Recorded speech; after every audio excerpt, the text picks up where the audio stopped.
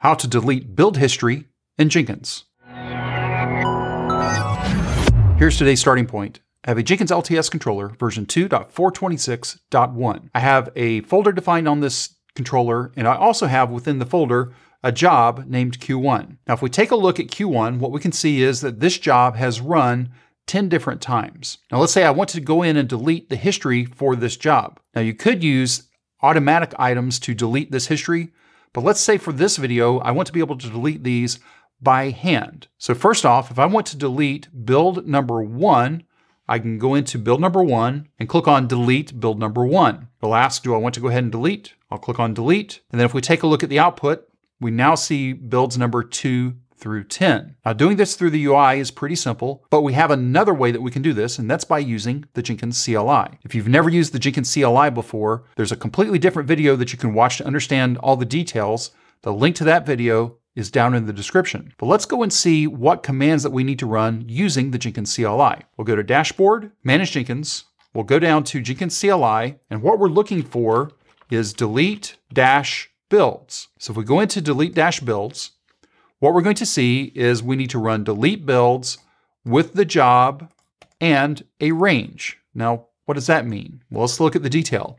I need to give it the name of the job that we're actually going to be deleting the builds from, and then the range. I can either do a range by using a dash, I can use commas, or I can just use a single number. So let's go ahead and exercise all three of those options. So let's go ahead and go over into the console. I have the command ready here. What I'm saying here is I'm going to do the delete builds for folder 1, Q1. So let's verify that again. We'll go back to Dashboard, folder 1, Q1.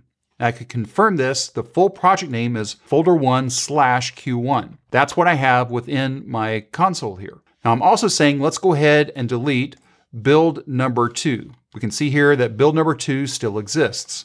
Let's go ahead and hit enter. We can see back from the response we deleted one build. Let's go ahead and refresh this.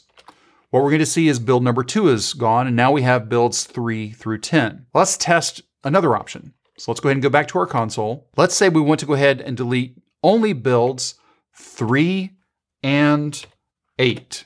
Just 2 builds, not anything else. If we go ahead and hit enter here, what we're going to see is we've deleted 2 builds. We specified 3 and 8. If we go back over into the job and refresh, what we'll see now is 3 is gone and 8 is gone, and we have everything from 4 through 10 except for 8. Now finally, let's test that last range with a dash. In this case, we're going to be deleting 4 through 7. So we'll say 4 through 7. Hit enter. In this case, we deleted 4 builds. If we go back over to our page, we'll go ahead and refresh this. And now the only builds that we are left with are builds 9 and 10. If you have any questions or comments, you can reach out to us on Twitter @CloudBees. If this video was helpful to you, give us a thumbs up. And if you haven't subscribed to CloudBees TV yet, why not? Take a moment, click on that subscribe button, and then ring that bell, and you'll be notified anytime there's new content available on CloudBees TV. Thanks for watching, and we will see you in the next video.